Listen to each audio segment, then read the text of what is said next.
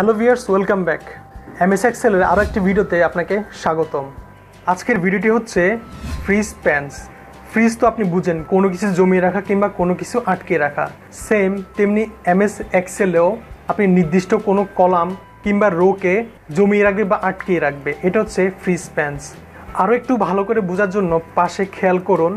আমি যখন আমার এমএস এক্সেলে নিচের দিকে নামতেছি কিংবা স্ক্রল ডাউন করতেছি, তখন উপরের টপ হেডিংটা কিন্তু হাইড হয়ে যাচ্ছে কিংবা লুকিয়ে যাচ্ছে। এর ফলে আমি উপরের টপ হেডিংটা দেখতে পাচ্তেছি না।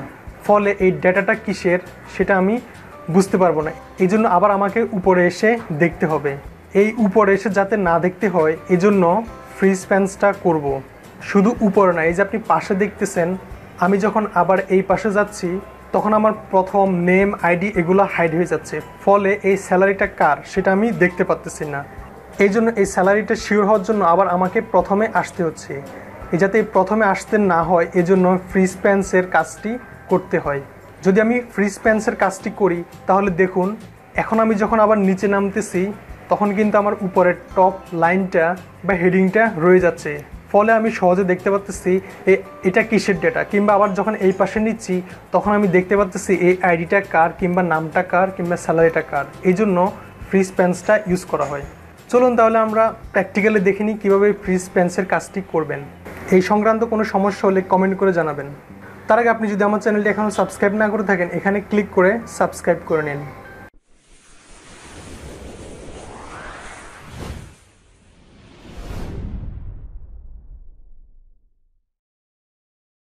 কাজটি করার জন্য প্রথমে আপনি আপনার এমএস এক্সেলটি ওপেন করে নেবেন। আমি আমার এমএস এক্সেলটি ওপেন করে নিলাম। তারপরে কাজটি বোঝানোর জন্য আমি এখানে অনেকগুলো ডাটা ইনপুট করে নিলাম। আপনার যদি ডেটা না থাকে আপনি এখানে ডেটা ইনপুট করে নেবেন। তার আগে একটি কথা বলে নিই, আপনি যদি আমার চ্যানেলে কিংবা এমএস এক্সেলে নতুন হয়ে থাকেন তাহলে আমার এমএস এক্সেলে অন্যান্য ভিডিওগুলো দেখে নেবেন। এর জন্য আপনি ইউটিউবে যাবেন। ইউটিউবে গেলে আমার চ্যানেলে এখানে ভিডিওগুলো পাবেন। এখানে না পেলে প্লেলিস্টে যাবেন। প্লেলিস্টে গেলে এখানে দেখতে পারবেন MS Excel Bangla tutorial A to Z, ওখানে ক্লিক করবেন। ক্লিক করার পরে এই যে এখানে সবগুলো এমএস এক্সেলের সবগুলো ভিডিও এখানে পাবেন, আপনি এখান থেকে দেখে নেবেন। ফ্রিজ প্যান্সের কাজটি হচ্ছে, এই যে দেখুন, আমি যখন এখানে নিচের দিকে স্ক্রল ডাউন করে নামতেছি তখন উপরে হেডিংটা কিন্তু হাইড হয়ে গিয়েছে কিংবা দেখা যাচ্ছে না। এর ফলে কি হচ্ছে, আমি যে এই ডেটাগুলো কিসের বা এটা কী সেটা আমি ভুলে গিয়েছি। এটার জন্য আবার আমার উপরে যেতে হচ্ছে। এই উপরে আসার যেন কাজটি না করতে হয়, এই জন্য ফ্রিজ প্যান্সের কাজটা করব। কিংবা আমি যখন এদিকে আসলাম, আসার পরে এখানে পরে স্যালারিটা কার সেটা আমি দেখতে পাচ্তেছি না। এই জন্য আবার আমাকে এদিকে আসতে হবে, তারপরে দেখতে হবে।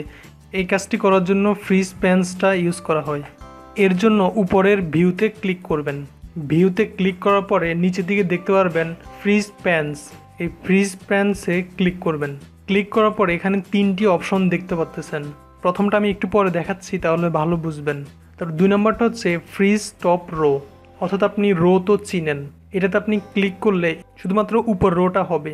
যেমন আমি ফ্রিজ প্যান্সে ক্লিক করে ফ্রিজ টপ রো এটাতে ক্লিক করলাম। এখন আমি যদি নিচের দিকে স্ক্রল ডাউন করি তাহলে কিন্তু আমার উপরে হেডিংটা থেকে যাচ্ছে। এখন আমি বুঝতে পারতেছি এটা হচ্ছে আইডি। তারপরে এটা নয় আমি করলাম। তারপরে এখন আমি যদি এদিকে যাই তাহলে আমার প্রথমে সিরিয়াল নাম্বার এবং নেম, আইডি এগুলো হাইড হয়ে যাচ্ছে। এখন আমি এটা করব। এর জন্য আপনি প্রথমে যেটা আমি ফ্রিজ প্যান্স করেছিলাম সেটা আপনি আনফ্রিজ করবেন। তারপরে আবার আপনি সেম এখানে যাবেন, ফ্রিজ প্যান্সে গিয়ে ফ্রিজ ফার্স্ট কলাম, অর্থাৎ আমি প্রথম কলামটা এখানে ফ্রিজ করব। এই জন্য আমি এখানে ক্লিক করব। এখন আপনি দেখুন, আমি যদি এদিকে যাই আমার এখানে সিরিয়ালটা ঠিক থাকতেছে।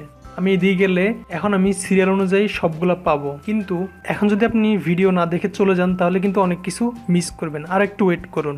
এই দুইটা করার ফলে কিন্তু আমার প্রথম রোটা এবং প্রথম লাইনটা হবে। আমি যদি এখানে দ্বিতীয় কলামটা কিংবা তৃতীয় কলাম, এই 3টে কলাম করতে চাই তাহলে আমি এটা কীভাবে করবো এখন দেখবেন সেই বিষয়টা। যেমন আমি যদি উপর আরও একটি রো ক্রিয়েট করি তাহলে নিচের দিকে নামালে কিন্তু প্রথমটা থাকবে, নিচেরটা কিন্তু আর কাজ করবে না। এখন দেখুন, আমি উপরে এটুকু ফ্রিজ করব এবং সিরিয়াল নেম এই দুইটা আমি ফ্রিজ করব একসাথে। উপরে এটাও দেখা যাবে এবং সিরিয়াল নেমটাও দেখা যাবে। এই জন্য আপনাকে কার্সরটা রাখতে হবে। কার্সরটা কোথায় রাখবো? সাপোজ আমি এই দুইটা দেখব, তাহলে আমাকে এখানে কার্সরটা রাখতে হবে। এখানে কার্সর রাখলে আমি এ পর্যন্ত দেখতে পারবো এবং উপর দিকেও দেখতে পারবো। এই জন্য আমি এখানে কার্সরটা রাখলাম। রাখার পরে ভিউতে গিয়ে ফ্রিজ প্যান্সে গিয়ে একদম উপরে যেটা আছে ফ্রিজ প্যান্সে ক্লিক করব। তাহলে দেখুন এখন আমি যদি নিচের দিকে স্ক্রল ডাউন করি আমার উপরে এগুলো রয়ে যাচ্ছে এবং এআইটা রয়ে যাচ্ছে। আবার প্লাস আমি যদি এই দিকে নিই তখন কিন্তু দেখতে পাচ্ছেন আমার সিরিয়াল এবং নেমটা এখানে রয়ে গেছে এবং নিচের দিকে নামলো এইভাবে থাকতেছে। তো এইভাবে আপনি আপনার ফ্রিজ প্যান্সটা করতে পারবেন। আবার এটা আপনি উঠিয়ে দিতে চাইলে ফ্রিজ প্যান্সে গিয়ে আনফ্রিজ করে দিবেন, তাহলে উঠে যাবে। অর্থাৎ আপনাকে এই বিষয়টা একটু খেয়াল রাখতে হবে, আপনি যেখান পর্যন্ত ফ্রিজ করতে চান ওখানে কার্সরটা রাখতে হবে। আমি যদি এ পর্যন্ত করতে চাই তাহলে এখানে রাখবো, আমি যদি এই দুইটা ফ্রিজ করতে চাই তাহলে এখানে রাখবো, তিনটা করতে চাইলে এখানে রাখবো। আর উপর থেকে যদি এই তিনটা করতে চাই তাহলে এখানে রাখতে হবে, যদি চারটা করতে চাই তাহলে এখানে রাখতে হবে।